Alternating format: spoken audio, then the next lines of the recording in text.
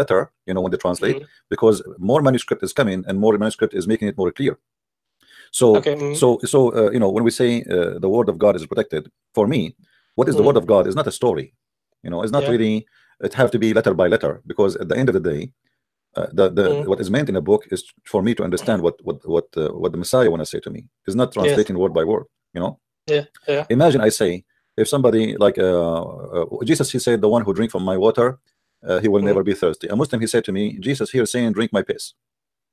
Okay. So it's depends what you want. I mean, if you want to see it in a silly, stupid way, here we go. It's the same statement. He make it as about piss. I see it in a different way. So Muslims are silly people. They try to find something in the Bible and to prove Islam. As an example, Didat was making fun of the Song of Songs for many years. This, he say, it's the book of porn. It's about sex. Do you even read those verses for your children? I challenge you to read those verses to your children. And then we find that him is when somebody told him that muhammd in the Song of Songs, suddenly the Song of Songs became holy.